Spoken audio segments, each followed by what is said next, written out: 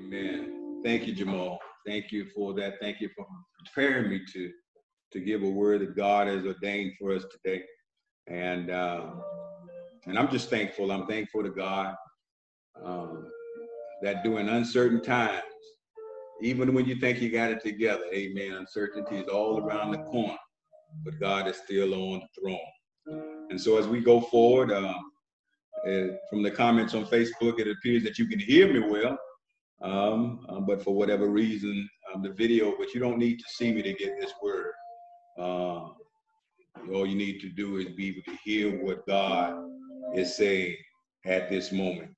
And so for the word of God, we're going to look at a scripture. The scripture says, and it's from Psalm 11, 1 through 4.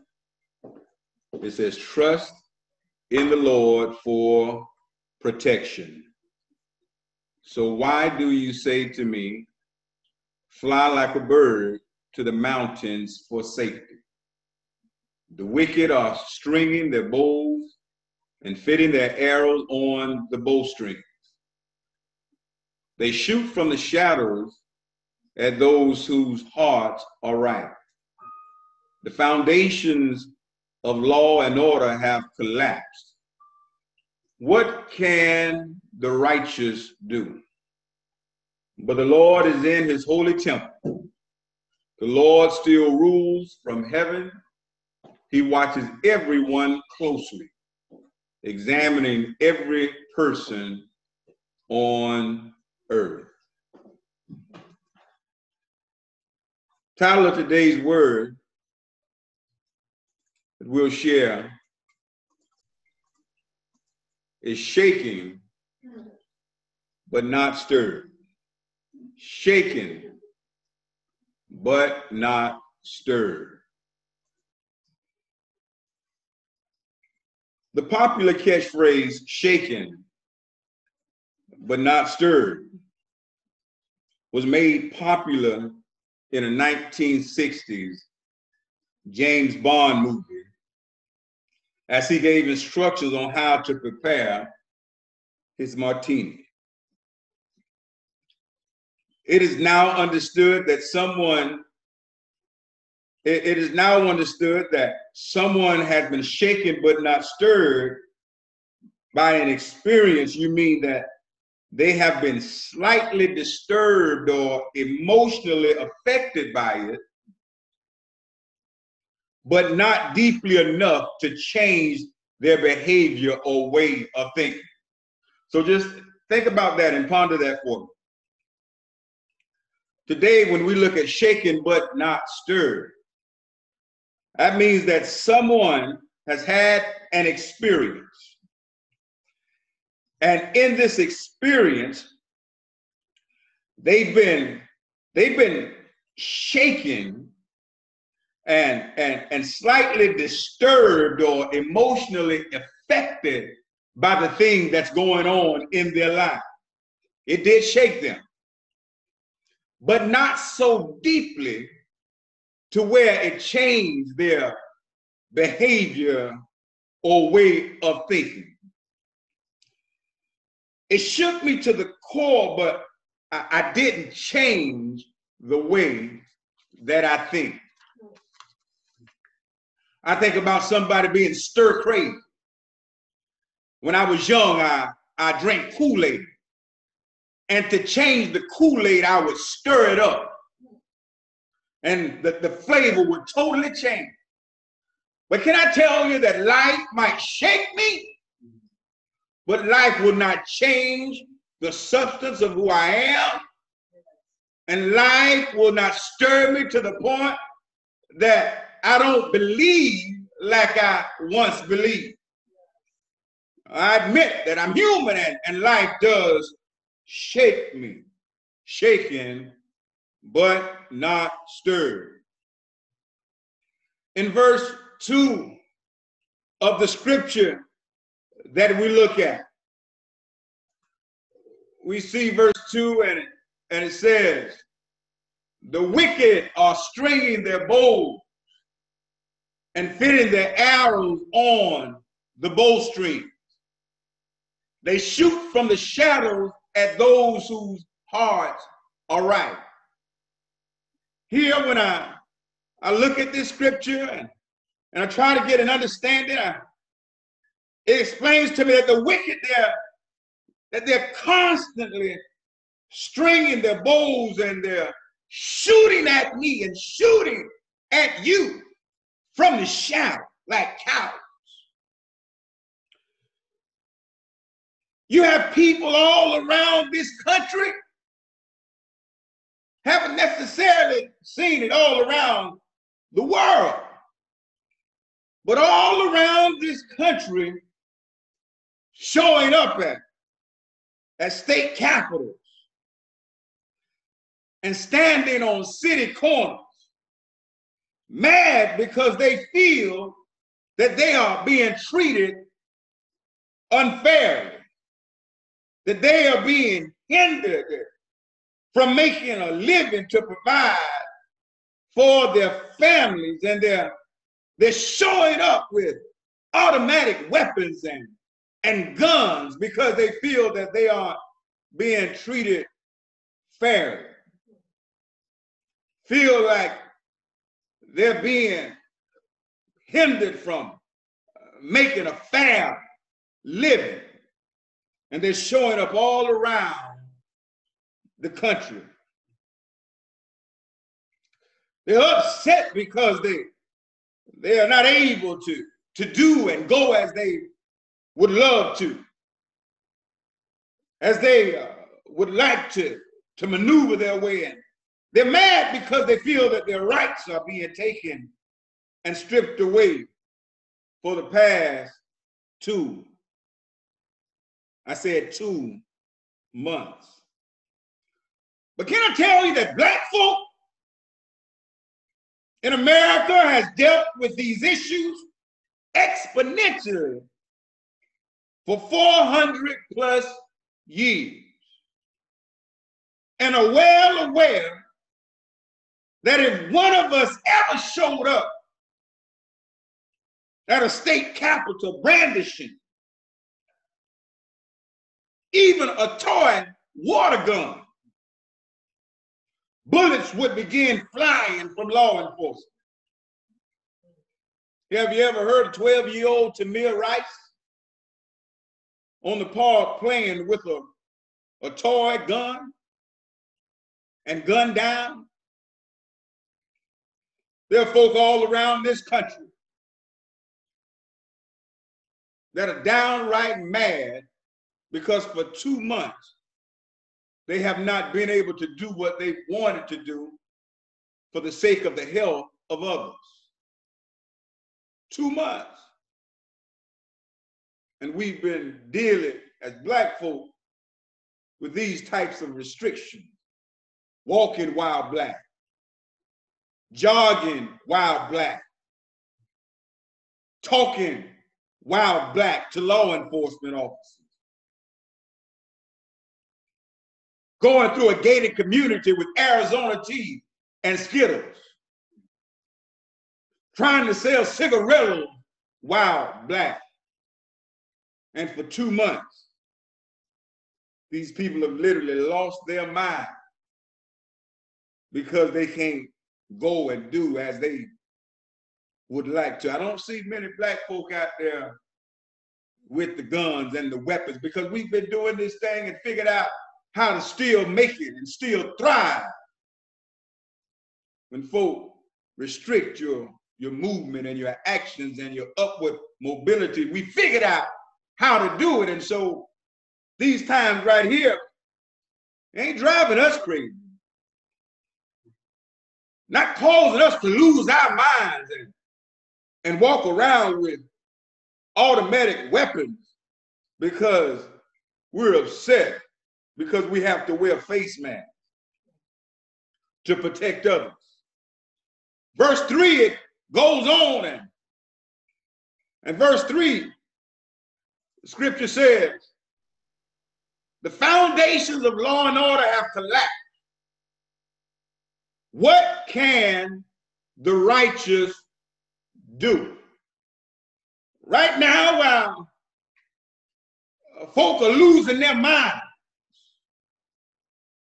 but in the midst of losing their minds, have not slowed in the acts of injustice and racism. Now, there are a lot of folk that don't like this kind of preaching, saying it's hard to have unity with this kind of preaching. Basically, what they're saying is that when you tell the truth, it's hard for people that don't like you anyway to be willing to hold your hand. Well, I'm going to tell the truth. Says, verse 3 says that the foundations of law and order have collapsed. As I look at the scripture, and it says that the foundations of law and order have collapsed in the New International Version. Verse 3 reads this way in the beginning: when the foundations are being destroyed, what can the righteous do? God is asking the question today, what can the righteous do? That even in the midst of COVID-19,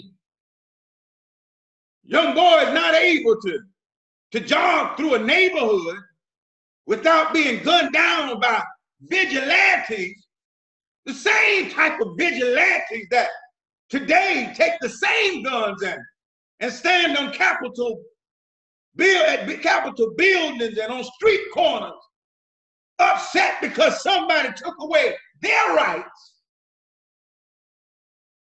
When the foundations of right and wrong and law and order are shaken, what can the righteous do?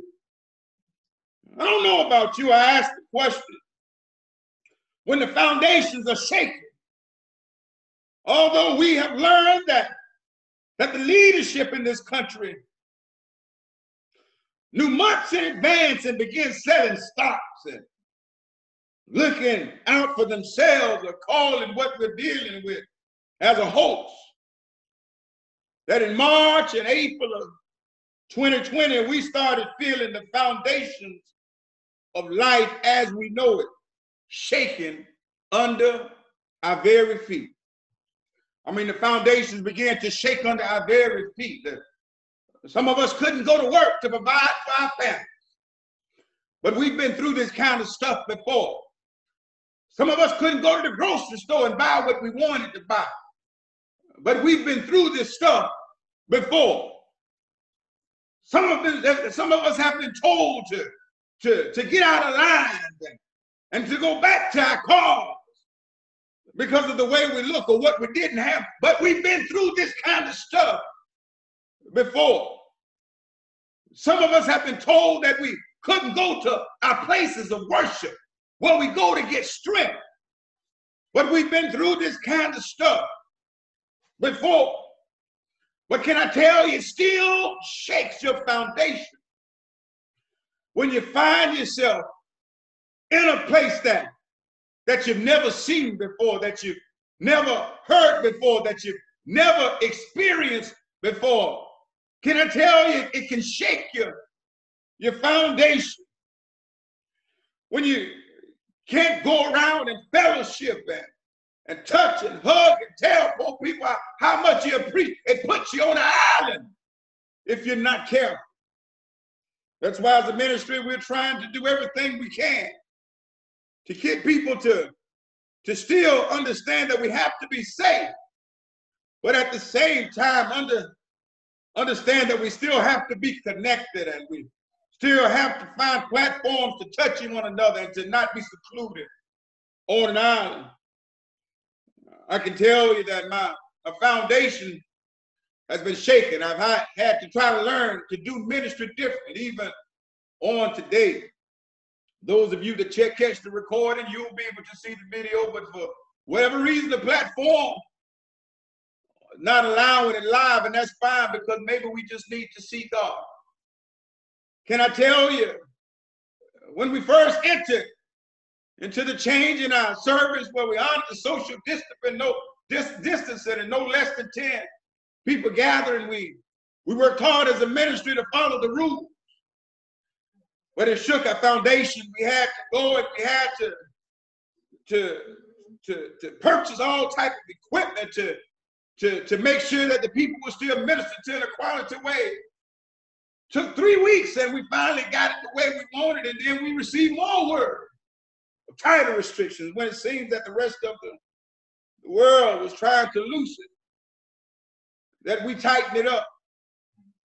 Oh, but what do? You make excuses for the issues that you have, or do you speak solutions? We began to speak solutions. How is it that we can still keep people connected and so they don't feel like they're on an island?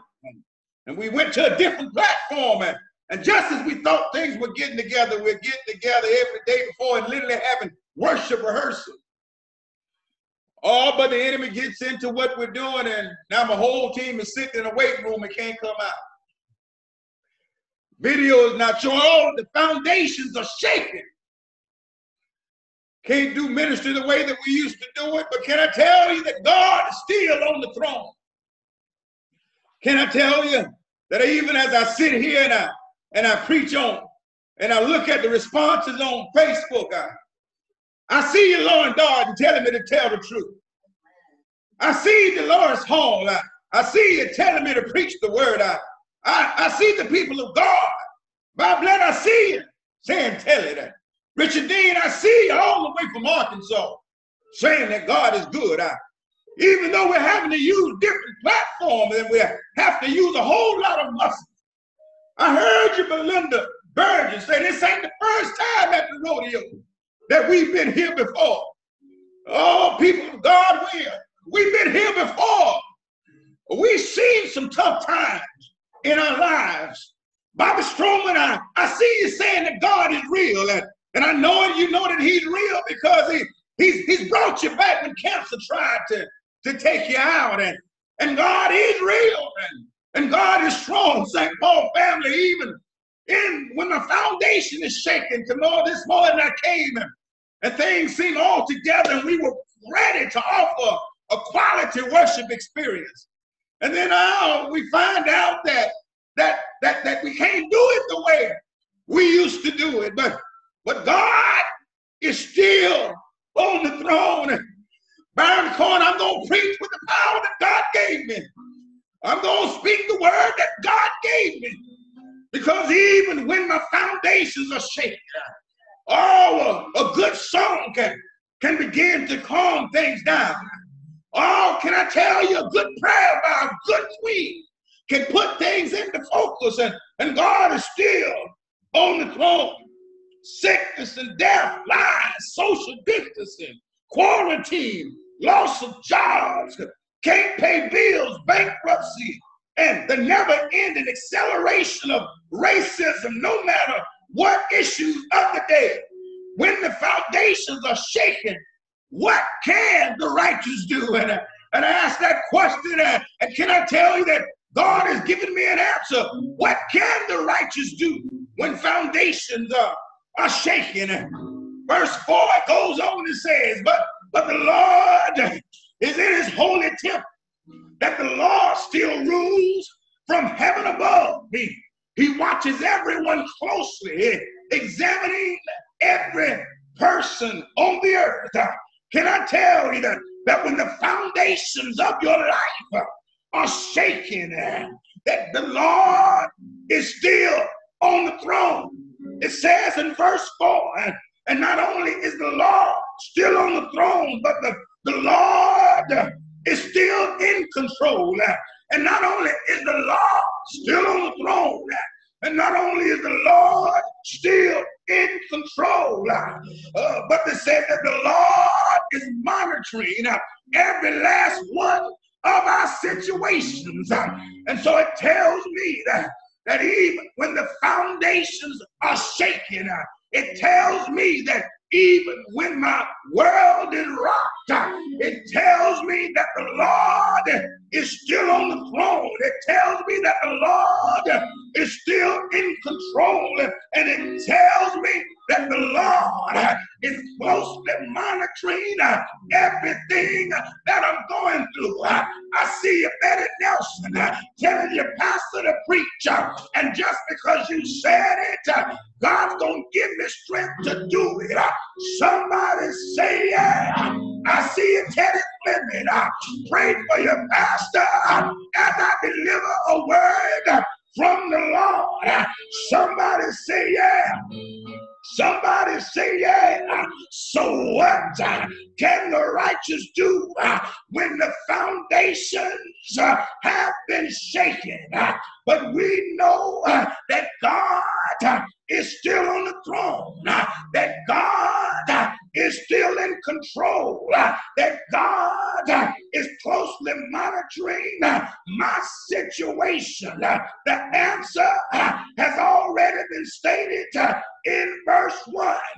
If you look at the scripture in verse 1, before the issue was ever raised, the psalmist says, I trust in the Lord for protection. So why do you say to me, fly like a bird to the mountains for safety? Can I tell you, when folk are telling us to run and be afraid, the psalmist has already said, I trust in the Lord. Somebody say yeah. Somebody say yeah.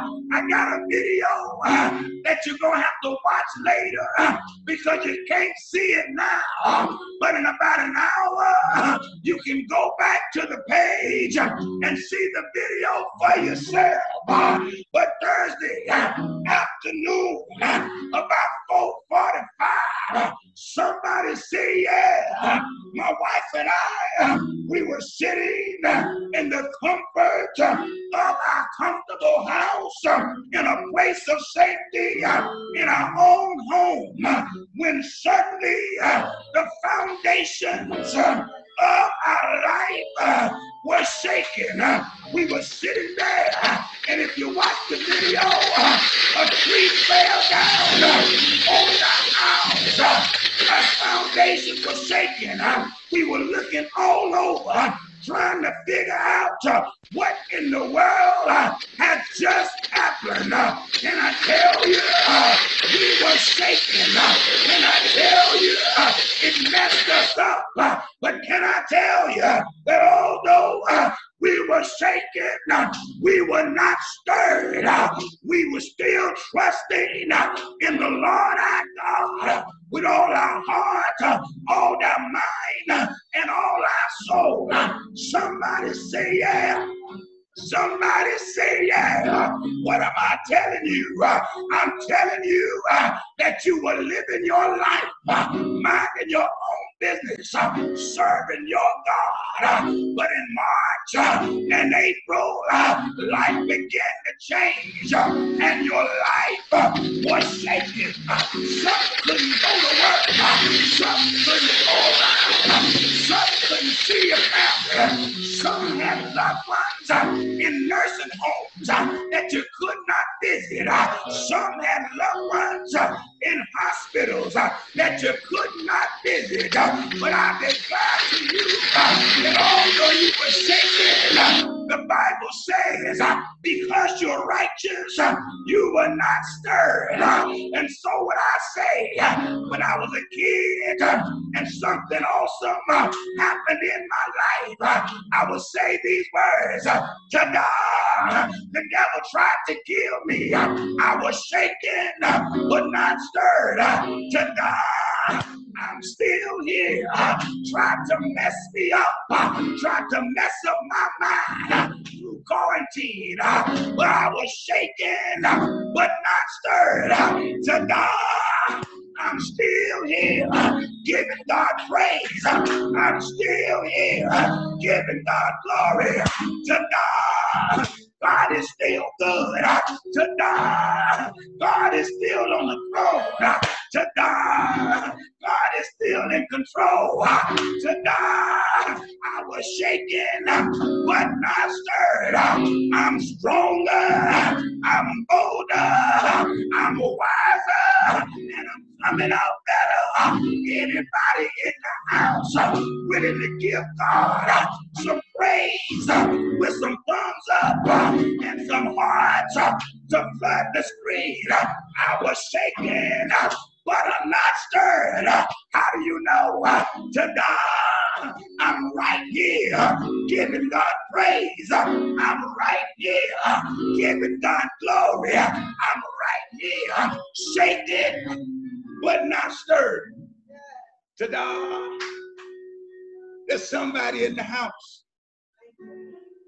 God says, I know that all the things that are going on, you're getting used to it. You're trying to adapt. You're not simply throwing in the towel and walking away, but you're trying to adapt. You're not simply trying to survive, but you're trying to learn how to thrive in your new reality. But to be human, you have to admit, I've been shaken. But I'm not stirred. I'm still going to trust God through all of this. My behavior, the way I believe, the way I think, the way that I know that God will come through. Nothing's changed about it. Shaken but not stirred. If you'd like to give your life to Christ, if you'd like to be a member of the St. Paul family, if you'd like to recommit your life, I want you to reach forth right now by faith. Put your hands up to God as if you're receiving something. Father, in the name of Jesus, everyone that's human enough to admit that they've been shaken, but they're not stirred. They've been affected by it. It's disturbed them. But God, their behavior has not changed. God, they'll still give you praise. God, the way of thinking has not changed. God, they still trust you with everything. But God, they want a deeper relationship, a deeper commitment, God. God, in the name of Jesus, God, bless them, God. Do it for them right now in the name of Jesus. God will give you glory and we'll give you honor. We're in a new age now. We even offer our new disciples class virtually now.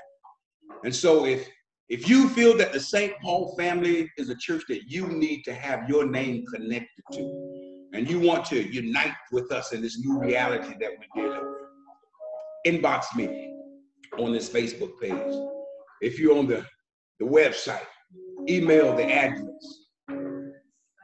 Let us know, Pastor, I want to give my life, and I want to be a part of the St. Paul family, and we'll do the appropriate follow-up. But I thank you for joining us, even when it looked like our foundation was shaking. I thank you for joining us today as we lifted up the name of Jesus. As my queen comes back over and sits next to me, we thank all of you, Joan. We thank all of you who worship with us. Now we're prepared to leave this place